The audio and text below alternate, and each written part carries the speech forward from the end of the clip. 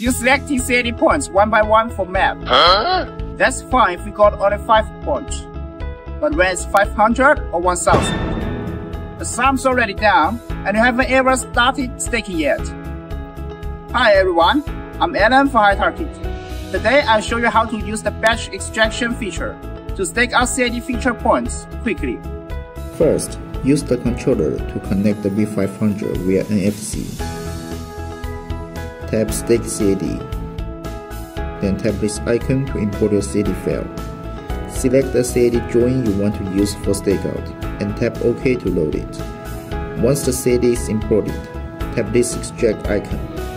Select the points you want to stake out, then tap the extract icon again. This time, choose batch extract, and all similar feature points will be extracted automatically. You can view them in the pointer library as CAD stakeout points. Next, tap Stake Points and select points you want to stake out. You can also tap Auto Near. It automatically picks the nearest CAD points for you, helping avoid duplicates or missed points.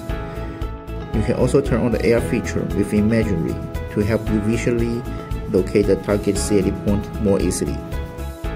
That's it for the batch extraction feature in Stake CAD.